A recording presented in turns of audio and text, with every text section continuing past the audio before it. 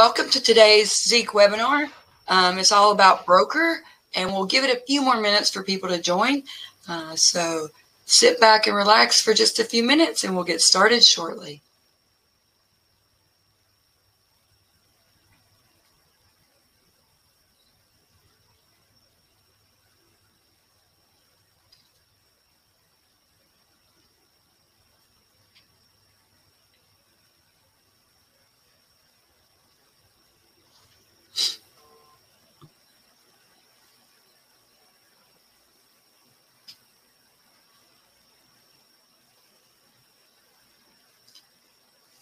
Again, welcome to today's Zeek webinar. Today we have Dominik Charousset with CoreLight. He's on the open source team, and he's active in the Zeek community. And today he's going to be presenting on Broker, which is Zeek's messaging library. And with that, Dominik, the floor is yours. Thank you for the kind introduction. I hope you guys can hear me. And if you would like to learn more about me, you can find me on my personal homepage, dominikcharousset.de. And with that, let's start our webinar on Broker. If you have questions, or if I'm not loud enough or unclear, then please type in the chat room. And I hope I can give you a general idea today of what Broker is good for and where to start if you are interested in using it. For example, in your scripts, or even for custom Python or C++ applications. So before diving into Broker, we first need a quick look at Zeek clusters. And this is the idealized Zeek cluster that you may or may not know in some variation of this picture. And generally, you have the internet, you have your local network, then you have your tab and your front end, which distributes the TCP streams to your workers. And then you have your distributed Zeek instances. And the question is, how do they communicate? What do they need on infrastructure to communicate? And this, of course, depends. And foremost, it depends on the role the Zeek instance has. For example, the worker is your workhorse in the cluster. It sniffs the network traffic. It runs your protocol analysis. And depending on your scripts, this worker may have a lot of work to do. So ideally, the worker should not depend on too many data because it already copes with the network traffic. Then you have your manager.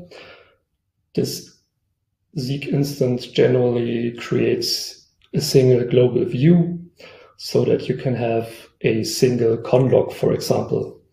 And also, if you need state at runtime, the manager is the single instance that knows what all workers are doing at any point in time. Then you have your proxy. This is also an optional instance. The role of the proxy is to offload data storage, to run workloads that you don't want to run on the manager. And you could also spin up a logger if you want to offload even more work from the manager. And the logger basically just does the log collection for the manager if you decide to run a logger in the first place. And looking at the Zeek cluster, there are a couple of challenges that we need to address when talking about a infrastructure. So for one, we have the data dependencies. Workers need to see different data than a logger, for example. Then the setup also must be flexible, depending on the user needs. So we don't want to decide at development time what instances there are, because it doesn't make sense. No size fits all. So we need to have a flexible deployment where users can spin up the components they need, and spawn the walkers they need, and orchestrate the system in a way that makes sense for their local environment. Then there's also state synchronization.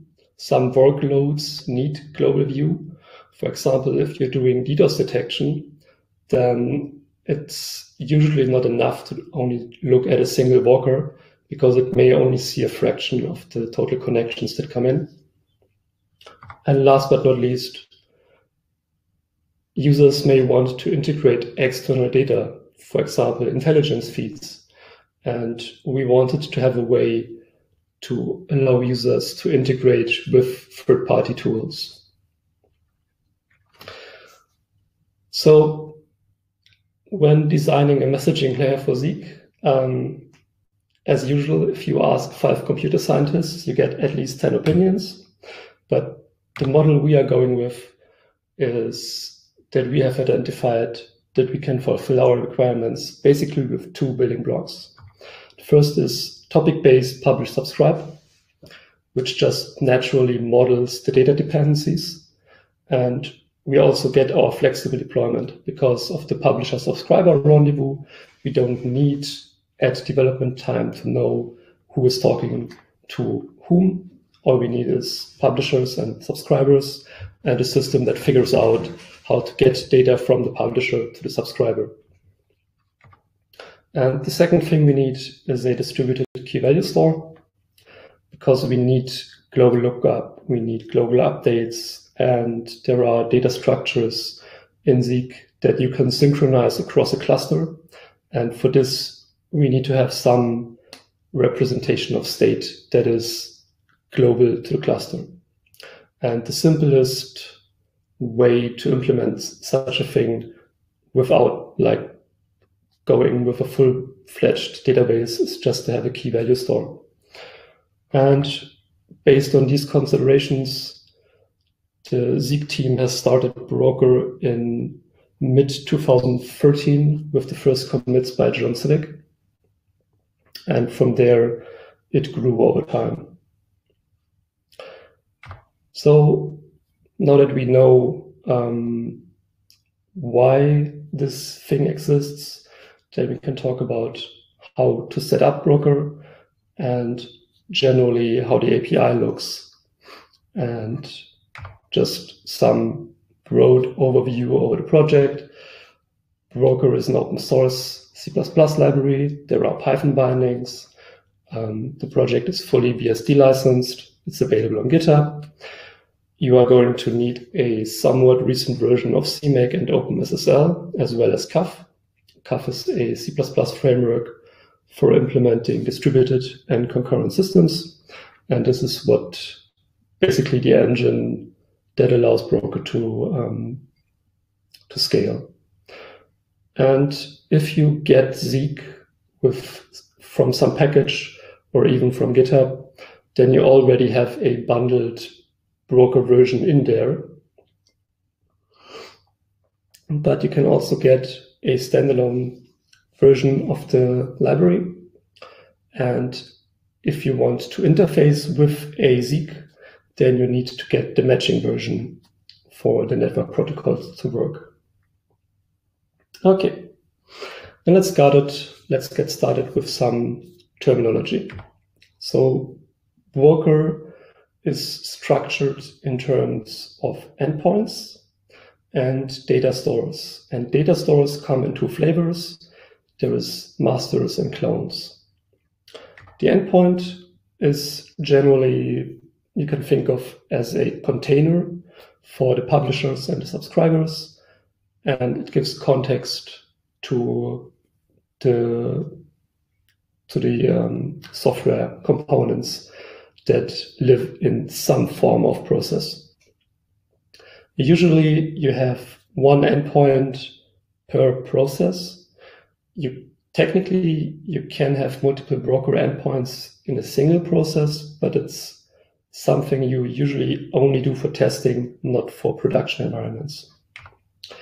The master is the data store component that's basically the authoritative source. So the master, all writes basically go through the master, and more on that later. And clones, for now, you can just think of them as local caches that make lookups on your data stores faster. Okay, but first we take a closer look at the endpoints, because this is the main entry point into the API. And endpoints are connected in broker terms via peering relations. And peerings basically are TCP network connections between your endpoints. And broker forwards any published data over these peering relations, as long as there is a matching subscription on the other end. And to go a bit more in detail to peerings, we decided to not make assumptions on the environment and to leave decisions on the deployment to the Zeek user. For this reason, broker requires manual setup for the topology, so there are no magically discovered endpoints and there are no automatic connections, because we wanted people to have full control over the connections in the network. And the basic API primitive for exposing a endpoint is just to open a TCP port via listen with address and port, and the address selects an interface where you are listening for incoming connections. So if you are passing 0000, you basically just accept connections from anywhere. And on the opposite side, you can connect to another endpoint with the peer function, and then you give a network address or host name as well as the TCP port. One word of caution: broker assumes a loop-free topology. More on that later. For now, just keep in mind that with the current broker version, you want to build trees without loops. And we'll get into the details later. Okay. Then we start with a simple Zeek script to just show you how it's done if you are using broker at the scripting level. We start with this redef just to tell Zeek to not shut down if there's nothing happening immediately, because our Zeek init just calls listen with the localhost address, which means only peers on the local host are allowed to connect. And we are not passing a port here. This is because Zeek has a default, which you can also redef if you want to change it, and it defaults to 9999. And we also add an event handler that gets triggered by Zeek whenever a new peer connects. This is just called peer added with the broker prefix, and you get an endpoint information, which is basically who is connecting to you, and some message with information from the network stack. And then there's also a peer lost event that you can capture. And for our little example here, we just wait for one peer to connect, and we stop if the peer disconnects. This is the listener side.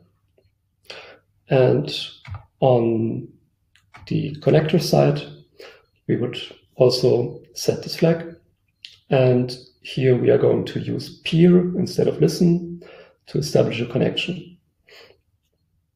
It does not matter in what order you start these scripts, because if you are calling peer, then Zeek is going to try to connect to this address in the background for some amount of time. I believe the default is some couple minutes. So even if your connector starts first and it starts trying to peer immediately, it's okay if the other side shows up later. And here in our example, we just shut down if the connection was established. This is the Zeek scripting API. There's also a Python API. And of course, in Python, we don't have these events. So first, if you are writing a Python script, you need to import broker. And the broker binding for Python is for CPython. So it internally uses the C++ library. And it's basically a wrapper around the native API. And if you are using the Python API, we strongly recommend that you are using the with statements. And here you say, okay, I want to have a new endpoint. You bind it to the variable EP. And this allows Python to clean up this object once you are leaving this block. And to get the same status updates that we have seen previously, we also create a status subscriber. And by passing true, we see all events. Usually a status subscriber only sees critical events. By passing true, you see everything. And then we can also call the listen function with 9999 and get the current status update. And this is the blocking function call. So here you open up the socket and then you wait until something happens, and then you could print it or look at the status code. And here you can see what Zeek basically converts to events, because these status updates that you get from the Python API has codes, and one code is broker.sc. SC stands for status code, and one of the status codes that you can get is peer edit. And in the Zeek script, we have seen that Zeek automatically converts these events to Zeek events. In Python, you can just look into the status and do whatever you want with it. And the connector is basically the same thing, just calling peer instead of listen. I also want to show you the C++ side of things. I promise this is the only C++ example today, and I try to keep it brief. But here you can see how Broker works internally. And even if you are staying at the Zeek scripting level, it's useful to know how things work underneath. So in C++, we are, of course, writing an actual application. So there's our main function that takes the command line arguments. We don't want to repeat ourselves over and over again, so we just import the broker namespace. And then here's the configuration object. The configuration object allows you to fine-tune a lot of things in Broker. For example, how many background threads Broker uses, how and if metrics are exported. And most of the things you can set up on the configuration are also available on the Zeek side via scripting API or environment variables. But if you're working in C++ land, then you just have the configuration object. It can parse the command line arguments, which allows you to set all of the tuning parameters on the command line. And then you can create your endpoint and your status subscriber, the same as we did in Python. We call listen here again, and listen returns the actual port that has been used. And if listen returns 0, this means for some reason or another, this operation failed. So Here you can just look if the listening actually did what you wanted. And if you replace listen here with peer, you get the connector from this example. And then we can, just like on the previous slide, get our status update. We have the status subscriber.get function, and this returns status or an error. And in C++, this is a variant, so it's a type that can be either a status or an error, and you have to ask it which was in there. If it's a status, then it's something like peer added. If it's an error, then it's something like peer lost. So it's something that actually usually is something you want to take action on. These status updates are just notifications that you could use to advance your state. For example, if you want to do something whenever a peer connects, or you could just log it. Okay, now that we know what an endpoint is, then we can talk about topics and subscriptions in Broker, which is basically the first of the two pillars that enable Zeek to do its distributed communication. Topics in Broker are just strings and ASCII strings, so no smiley faces, sorry. And subscriptions match topics based on prefixes. So it's just a prefix. And for example, you could subscribe to foo/, and this would match foo/bar, but not bar/foo, and not foo/bar.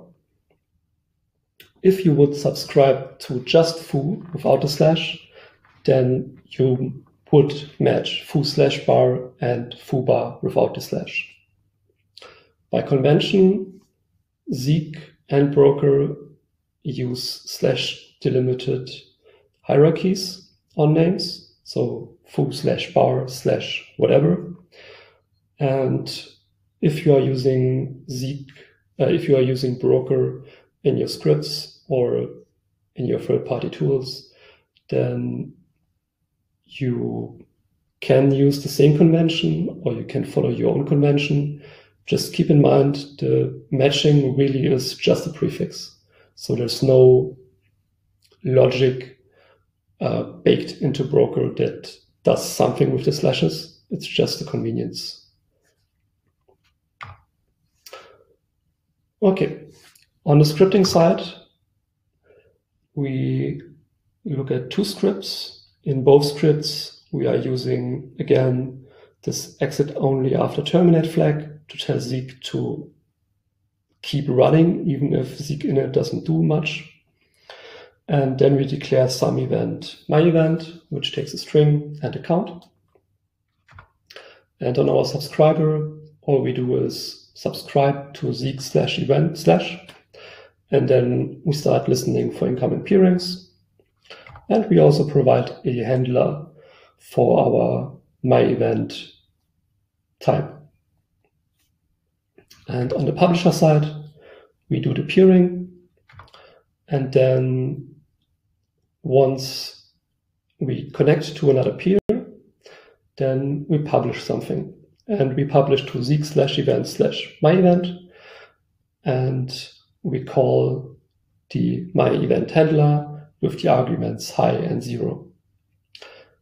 And we can also add a my event handler on this side, because if we publish something, then this event gets triggered on both sides. So it gets triggered on the remote subscriber and locally on the publisher. And this is the low-level API that you can use. This is what's also available on Python and C++. And in Zeek scripts, there's also a bit of more magic that you can use.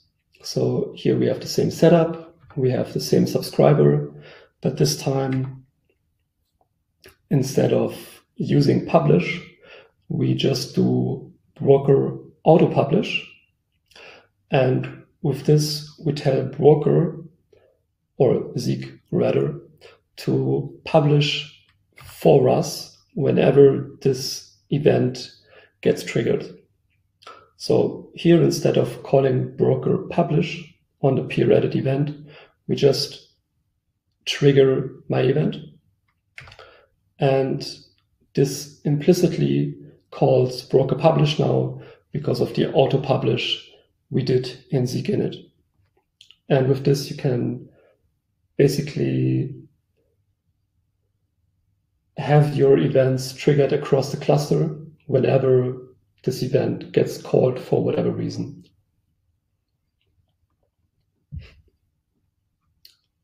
Okay, then quick summary on the publish subscribe API. Zeek maps broker messages to events, as we have seen. With the auto publish, you also can get most of the boilerplate out of the way. You just set it up once and your events automatically get distributed. General advice: if you subscribe to something, subscribe before you call peer or listen, because new subscriptions need time to propagate.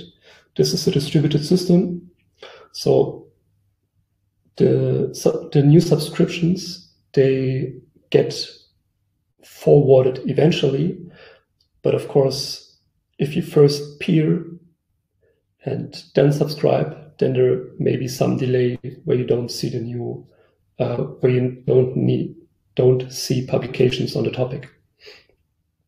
And also an important point: published data cannot be recaptured later. There's no buffering in broker. It's just real-time traffic that you can see. If you need some kind of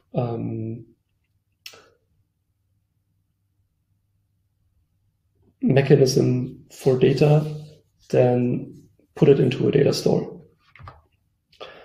And on the Python and C++ side, there are publish and subscribe functions, and these are blocking and asynchronous.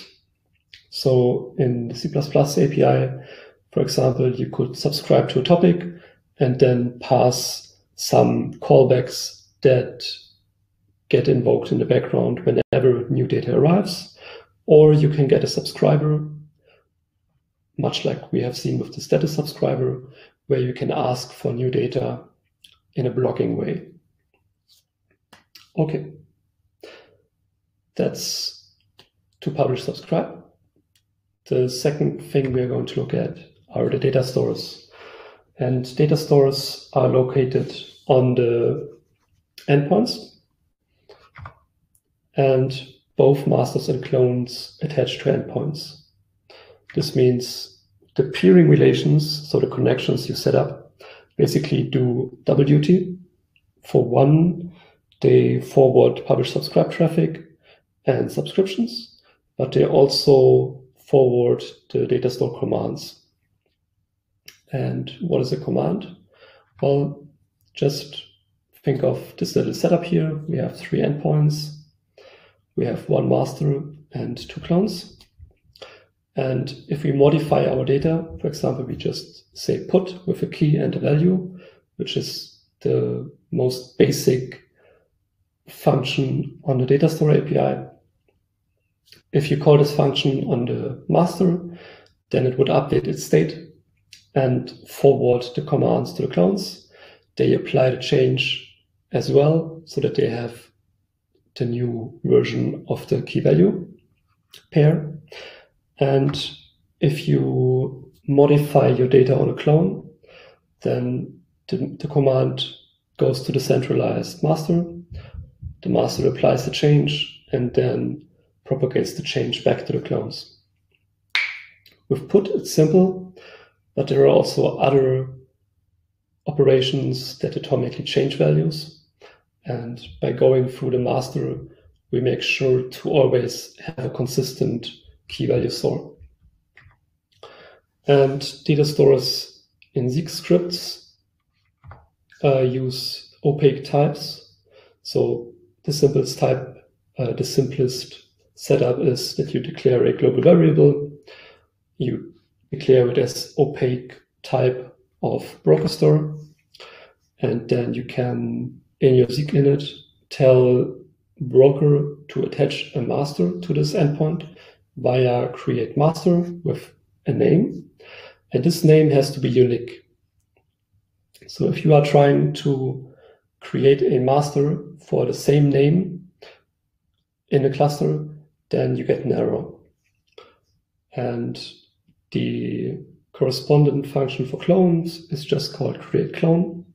And if you create a clone, then the clone tries to locate the master and gets the initial state from the store to synchronize with the upstream state. And for writing values, the easiest or straightforward function is just put, which takes any key, any value. Here we just have a key called 1. We give it the value 110. And there are also increment and decrement functions. And they do atomic updates. So if two clones simultaneously call increment, then if you would read the value, increment it, and then call put, then you have a data race on the value. But by using increment, you don't lose information. You tell the master, please increment this value, and the master performs this atomically for you.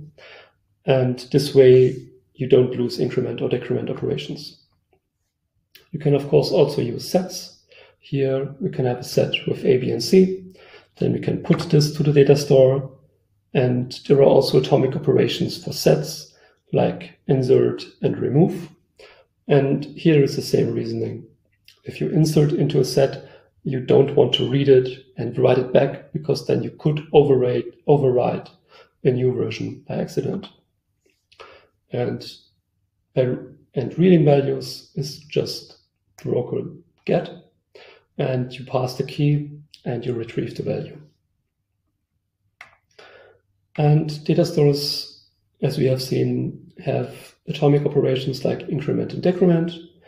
They have the same for sets, etc. And key value stores, key value pairs, also allow you to set an expiration time. For example, if your scripts create some table that should only be valid for some amount of time, you would store it with an expiration time, and then after some time, broker automatically drops the obsolete data.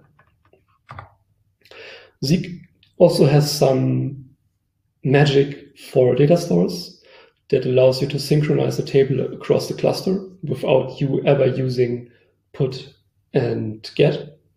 And all you need to do is to declare some table with the backend broker memory. And there's also a SQLite backend for persistent state. And if you're using this backend, then your state remains even when restarting the cluster, which is useful if you are storing like currently bad actors in the internet or what have you. Okay, that concludes our this concludes our first look at the API. And of course, broker is still in development, so we are aware that the current approach has limitations, and we discussed them here briefly, and then I will update you on what's currently happening in broker. Okay. The first biggie is that broker assumes loop-free topologies. That makes the forwarding logic very simple. It requires little state, but the problem is that this is very easy to misconfigure, and you cannot add fallback routes, because on a tree there is no fallback, because if you add a fallback, then you have a loop and no longer a tree. And this rigid peering connection also hinders more use cases that we are interested in. So to give you a quick overview how Zeek clusters are setting up Broker today. For example, if you use Zeek control to configure a Zeek cluster locally with logger, manager, and 2 workers, then your final deployment looks like this. You have your endpoints in blue, the logger, the manager, 2 workers, and then internally they use the broker endpoint, the public API that we have seen, and for Zeek this is the C++ API, and then broker has some way to communicate. This is usually just stream transport, so TCP at the end of the day. The subscriptions are stored per path. Users must avoid loops or otherwise break them. Zeek actually configures broker to turn off automatic forwarding and then just makes a full mesh. This is basically a way to make sure that if one component fails, that the others can still communicate. But at the end of the day, it's very hacky. And there is a TTL, time to live, for events. But even with small topologies, if you have a time to live for 20, this means each message basically takes 20 rounds and you flood the network very quickly. On the upside, there's a uniform flow of data right now. Internally, this is called node message. And everything is just based on simple TCP stream sockets. The endpoints only see their direct neighbors, so the peering that you have set up via listen and peer. And on each state, you have subscriptions, the forwarding flag, and the nice thing about this design is that it's very local. So you have little state per node, simple dispatching logic. But of course, the downside is you can shoot yourself in the foot very easily. And there is no way to add redundancies. And if you would like to use the publish subscribe for some communication of data that should survive 1 or 2 link failures, you're basically out of luck. And the broker endpoints also don't know the topology. It's completely opaque. All they can see is the direct connections they have, and that's it. So because of these limitations, we have started implementing a new version of broker that increases robustness and also enables more use cases. And ALM is application layer multicast. And we want to overcome the current limitations that broker has by combining ALM to express publish subscribe on a higher level than just TCP communication. And in order to have safe communications on loopy topologies, we are implementing source routing, which means that the sender decides who gets the data. And for this, of course, we need to have vision of the full topology. So the next generation of broker looks somewhat like this. There is still your Zeek instances, and you still have the same network connections underneath, but now there's a bit more logic to it. We have subscriptions per endpoint, and we break the loops via source routing, which means we need to have some routing table on each node, and the messages need to contain routing information, which means there's no longer this uniform flow of events where we just route along subscriptions, but we need to have more state. And all of this is, of course, peer-to-peer technology.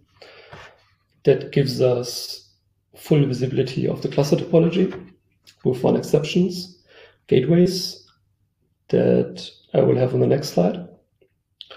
And with this new design, we have more state on the endpoints instead of having them just on the paths, which means we now know the full topology on each node.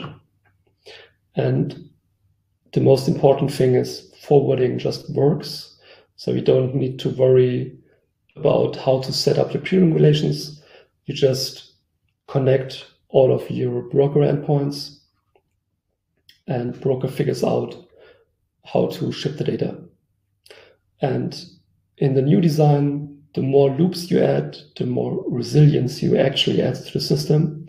Because if one link fails, you still have backups, and you can send the next package through some other path. And this also enables new use cases, in particular with the Zeek agents. And I go into this on the next slide a bit. The downside is we have more state per node because we need to have the routing table, and we also have more traffic because we need to subscribe to flood subscriptions so that they can reach all the nodes in the network and to learn all the nodes in the network. And of course, there's also routing headers, which just add more data to each package. And on this, we are currently looking into how big the impact on performance actually is. So right now, if you go to the broker repository, there is an open pull request for the ALM backend to broker. And we are going to basically stress test the new backend in the next couple of weeks. And if you're interested in this, by all means, say hi, and maybe you can try it yourself, the new backend.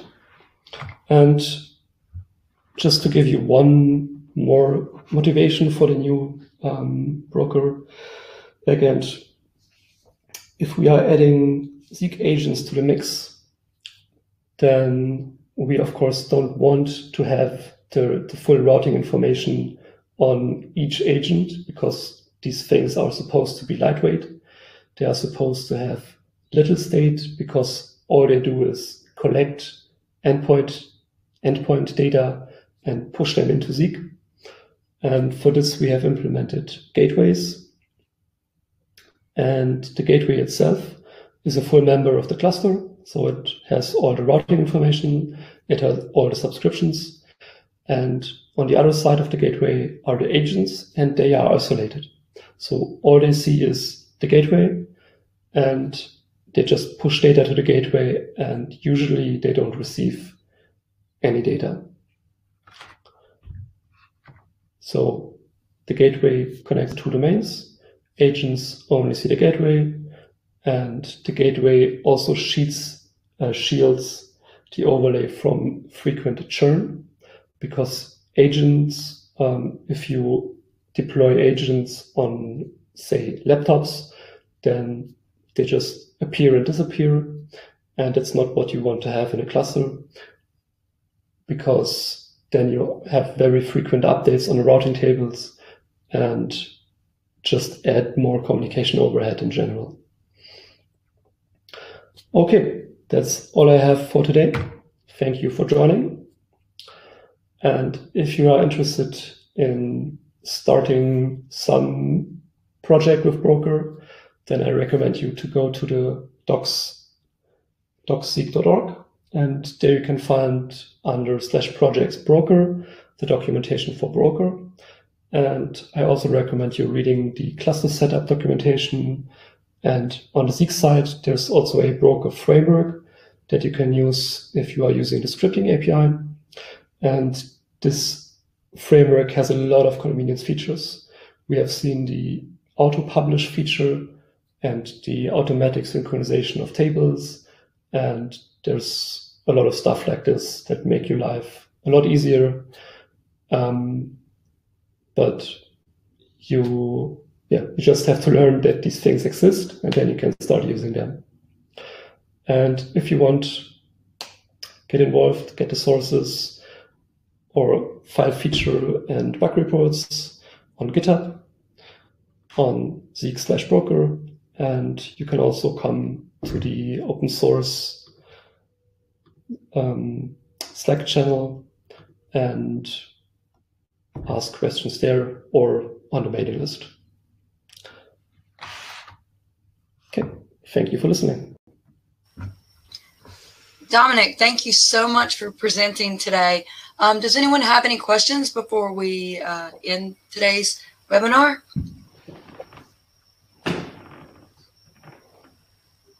I'm not seeing any questions in chat. So with that, thank you again, everyone who attended. Thank you, Dominik, for presenting. And we will be posting the replay link and the slides hopefully later today. So thank you all so much and have a great day. Thank you for organizing it. Goodbye. Bye.